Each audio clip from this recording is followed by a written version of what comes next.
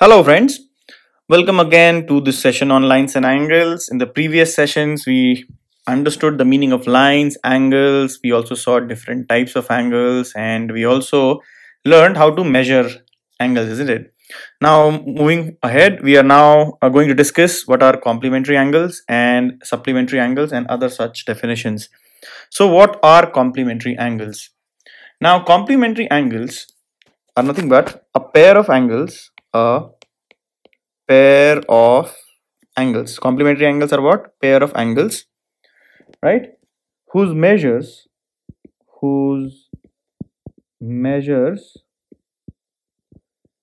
sum to one right angle. Okay, this is what is called supplementary angles. So for example, let us say we have angle theta and we have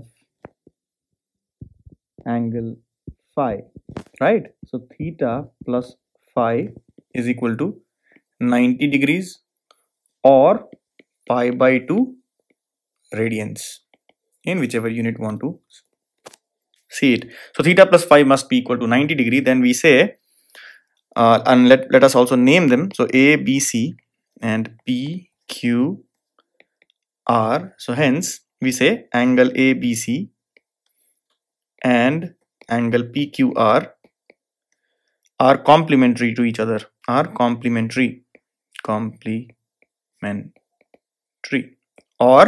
we also say angle ABC is complement to angle PQR. Okay, the sum of the two angles must be 90 degrees. Now let us try to understand what the meaning, why are we using the word complementary. Now complementary comes from the word complementum. Okay, it comes from the word complementum. What does complementum stand for? So it's nothing but to fill up or to complete, to fill up. So it is associated with a verb which means to fill up or to complete. Okay, so hence you can understand now what should be added to angle to make it right angle is what is the meaning, right? So hence, in other words, you can say a complement is nothing but, what is the complement of an angle? So the difference between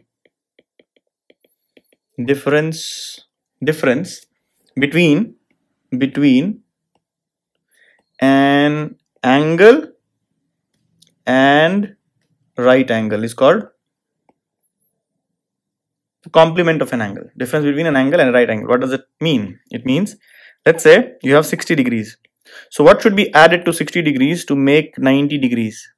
Clearly the answer is 30 degrees. So we say 30 degrees is complement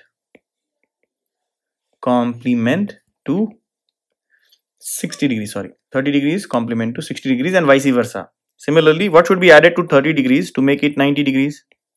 You know, the answer is 60 degrees, right? So hence, if you see, if you want to find out the complement of 60 degrees, what do you need to do? You subtract that from 90 degrees. So hence answer is 30 degrees. Okay, so hence, if generalizing, if theta or complement to theta will be nothing but 90 degrees minus theta in degrees. Is that okay? This is how you have to find out. So hence complementary angle of 45 degree is nothing but 90 degrees minus 45 degrees is equal to 45 degrees, right? Complement to 45 degrees. Is that fine? Similarly, if you have 53 degrees, let's say, what is the complement of 53 degrees? Some complement of 53 degrees will be 90 degrees minus 53 degrees. So hence it is 37 degrees. Okay, now you know. So hence, two complementary angles are nothing but a pair of angles whose sum is 90 degrees. Now let us understand what are supplementary angles, right? So complementary angles were nothing but pair of angles whose sum was 90 degree, right? And one thing which I missed to tell you in complementary angle was, if you take an example, let's say if you have a right angle triangle, so hence let's say A, B, C, and C is 90 degrees, let's say, then automatically A plus B, angle A plus angle B is equal to 90 degrees by angle sum property. You know this, right? So angle A plus angle B will be 90, right? If C is 90, that means in a right triangle,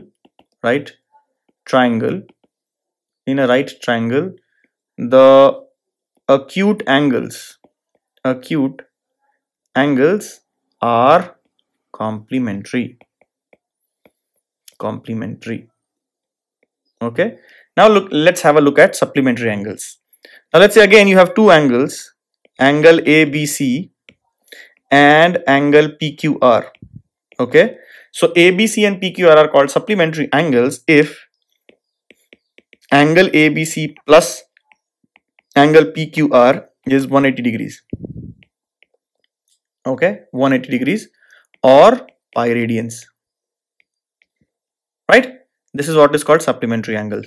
Now if they are, if these two angles are adjacent, that is if they have common arm, let's say this is the common arm, right? So if you see, if one arm is common, so this is theta, this is let's say phi. Okay, so one arm is common, let's say the name is PQRS. Okay, so hence in this case angle PQS plus angle PQR, and that is equal to 180 degrees. Okay, so in this case what will happen? QS and QR are opposite rays.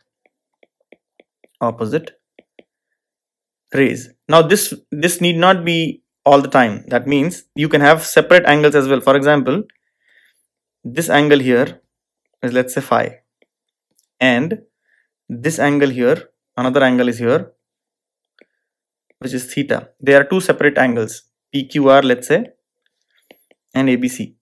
Okay, so they are also complementary if, so angle PQR and angle, not complementary, sorry, supplementary, angle ABC are supplementary if theta plus phi is 180 degrees. In this case they are not adjacent angles. If you see, they don't share a common arm, but in this case they share a common arm, and in this is a special case, and which is called a linear pair. Okay, so two angles sharing a common arm, and the two angles which are supplementary and sharing a common arm is called linear pair. Okay, now if you see, SQR are collinear points. So point S, Q and R, which lie here, here and here, they are collinear in that case, right? That is SR is a straight line. Okay, so please keep in mind all these facts. So now let us take an example. So let's say what will be, question is, let's say what is supplementary angle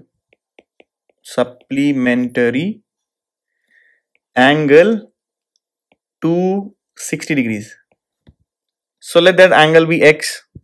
So let that angle be X degrees. So what do we know by the information we had about supplementary angle? X plus 60 degrees is equal to 180 degrees for supplementary. So X will be equal to simply 180 degrees minus 60 degrees, which is equal to 120 degrees. Okay, so that's what is, supplementary angle. Now let's see in examples where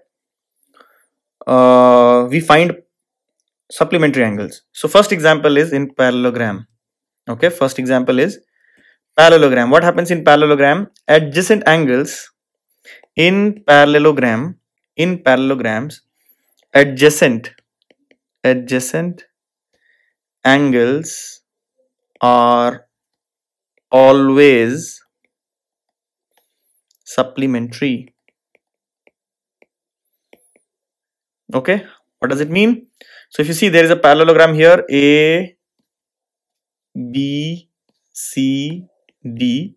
Now in this case, alpha plus phi is equal to 180 degrees.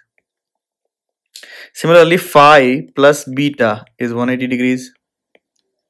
Similarly, beta plus theta is 180 degrees. And theta plus alpha is 180 degrees. All adjacent pair are supplementary. Another such example is cyclic quadrilateral. So we have a cyclic quadrilateral. What is a cyclic quadrilateral? A cyclic quadrilateral is nothing but a quadrilateral whose all the vertices are on a circle. Okay, so let's say A, B, C, D. Okay, A, B, C, D are, so A, B, C, D